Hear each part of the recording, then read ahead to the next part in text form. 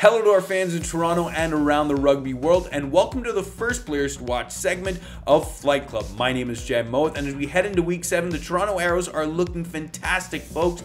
They're first in the East. They have a 3-3 record, a 2-game win streak at hand. I mean, talk about a decent start to the season. So I thought I'd let the fans know my player to watch for this week's matchup against NOLA goal, and he is none other than Manuel Montero. Yes, folks, the Argentinian winger has 27 national appearances, 22 starts, and a total point contribution of 80 for the Los Pumas. That's insane, and he brings that same level of intensity to the Toronto Arrows. In 5 appearances, Manuel has scored 4 tries, putting him in the top 8 for try scorers this season. Only 2 tries removed from being first in that category. How nuts is that? He has 3 key attributes that make him a phenomenal winger. He has a great knowledge for positioning, knowing where and when to be when helping his team in attacking situations. Second, he's a behemoth of a runner. He's fast, he's strong, he's hard to tackle. And third, he does a great job at absorbing defensive pressure.